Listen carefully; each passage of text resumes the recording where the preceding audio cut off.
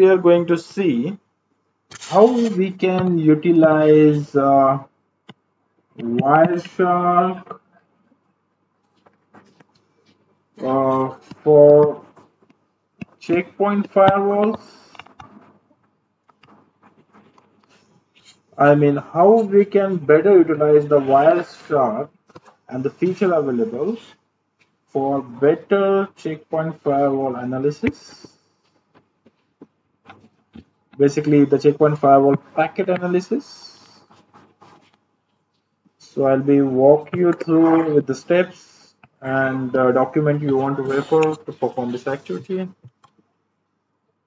Let's jump back to the SK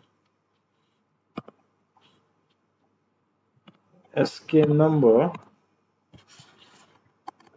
39501, SK 39510.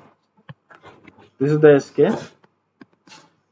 Just go to the Google and search for this SK and you will see these details. If you look in the SK, you will see the steps how you can basically configure Wireshark to display checkpoint firewall chain in FW monitor packets.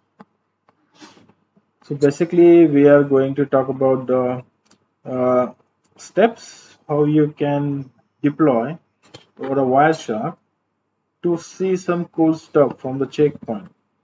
So if you know, there's something called FW monitor tool in checkpoint.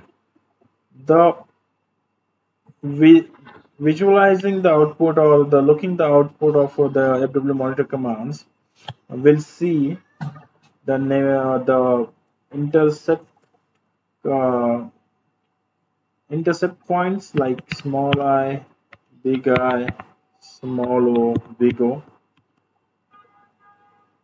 This intercepting point will be betterly you can view using the Wireshark as well. So this is what we're going to see. So let me just brief you about the SK and then we'll perform the lab.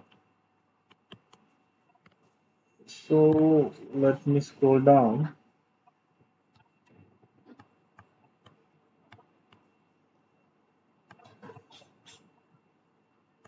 So this SK is applicable for all the Windows OS, as you can see, and latestly update on 2009. So it's very old SK. And if you see the technical level is basic, but it's important to know how to perform these steps. So let me clear the screen and go back to the SK again. If you see the solution part, you will be able to see the steps.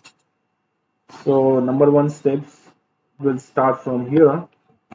You have to open a Wireshark and then go to the edit, then click preferences, then go to the protocol and then Ethernet, and then the rest of the options. So I'll be showing all those things in a lab as well. Then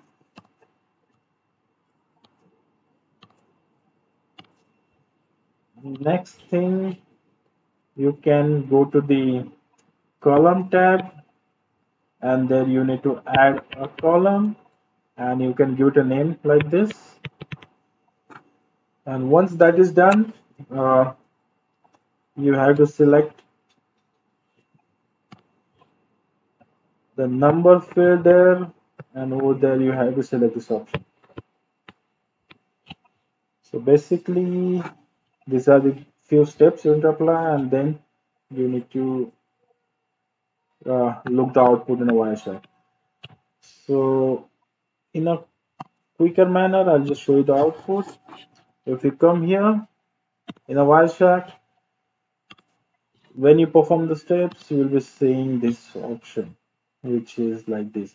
I have given a name CPFW1, and you can give any name here, but this is how you will see the output, and this is what the parameters are you will be going to observe. Okay, so I'm performing the labs. Before that, I'll just walk you through the options where I have configured all these things. So basically, you need to come to the edit, and from the edit, you need to go to the preferences, and in preferences, you start from the protocols, and here you have to search something called Ethernet. So basically, this is the option, and here you have to select this file, sorry, this option, which is called attempt to interrupt as a firewall one monitor file. And once that is done, you have to go back to the topmost option, again go to the columns, and here you have to select this option, and this is what we're going to see in a lab. So be tuned, I'll be performing lab now.